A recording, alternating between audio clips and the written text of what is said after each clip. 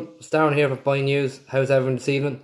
Tonight I'm just going to talk to you about 4 games I picked out in the North Eastern Football League divisions, 4 divisions. So I've picked out 1 game from each division. So the first game is in the Premier Division. It's between Newfoundwell and Boyne Harps. Newfoundwell won last week, good away win against Carrick Rovers. That's not an easy place to go, so I think they bet them 4-1.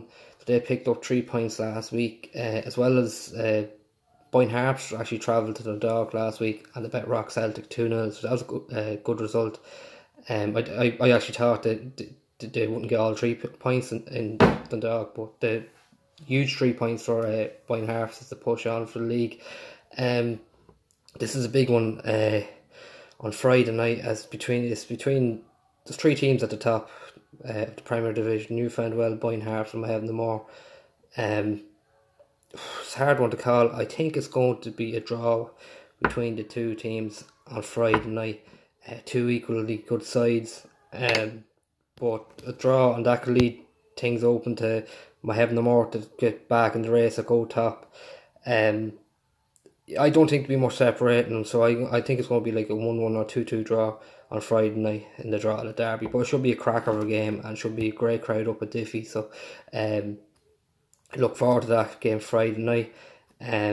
Hopefully there'll be a cracker of a game. Then Division 1 game between Kingscourt and Kentsto Rovers. Basically, Kentsto Rovers had actually a decent enough season so far. They won a good win. Was it home or away to Enfield? I'm not sure, but they bet Enfield 4-1 last week. They've been going well of late. They probably just the losses to Toro and Parkville probably didn't. It'll probably like kind of ruin their chances of probably going up this year. But it's not a bad season for them this year. Kingscourt, on the other hand, they're struggling of late, but they got a good result last week against OMP. It was 1-1. I think that they were at home for that one. I'm not sure now if a team goes down this year in Division 1, because I heard rumours that Trimtown have pulled their team, so I'm not sure like will another team go down in their place. But Kingscourt are struggling of late, and Friday night they'll be looking to get all 3 points. But to be honest, I don't think they will. I think Kensington just are a good reign of form, and they should push on Friday night and collect all 3 points. And then the Division 2 game is the Dundalk derby between Randomir FC and Woodview Celtic. Randomir top with only 1 game left to play, and that's against Woodview. Woodview are second as well, so the 3 or 4 teams that could win the league in Division 2 at the minute. It's a funny one. If Randomir win on Sunday and likes of BFC and Johnson, it could go to a 3-way playoff. I worked it out there today, so that could be interesting, but results have to go to everyone's way for that to happen, so it's probably unlikely. But it's interesting enough the way it is in Division 2 at the minute. Like it's 3 or 4 teams are there. Woodview are there as well, so who's going to win on Sunday? I think Randomir are just going to win by the odd goal. I think it'd be 1-0 or 2-1 to Randomir, so 3 points. As I said, that'll be a good Dundalk derby on Sunday. And then Division 3, there's a couple of good matches in Division 3, but this one I think is an important one. It's between Park Celtic Summerhill and Moneymore. Moneymore stays second behind Donacarney in Division 3.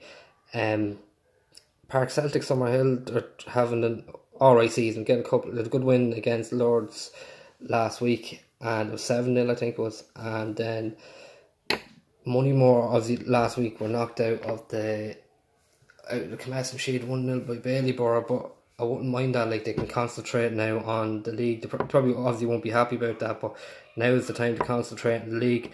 And I think there will be Summerhill on Sunday, but there won't be much in it. And that win, I think, as well as on Sunday, Donacarney are playing Comesson as well, and I think Donacarney will drop points in that game.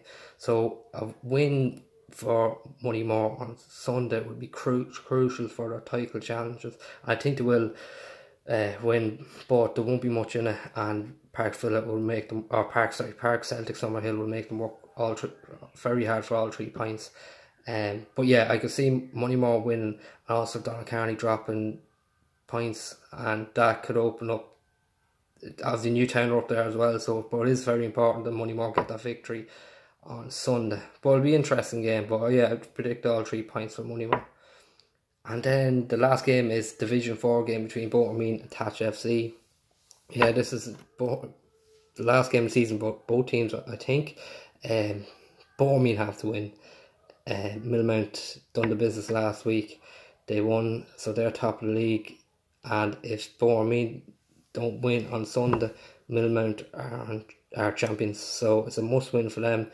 Boyne drew against Slane. I think Slane scored in the last minute, but I heard they worked very hard for the equaliser. So I heard they're very unlucky, Boyne. So it'll be a tough game on Sunday. Should draw a huge crowd. Like Thatch FC, like they played their part as well. They bet Millmount there the 2 weeks ago as well, but they won last week as well. I think they bet 4-5-0 or something.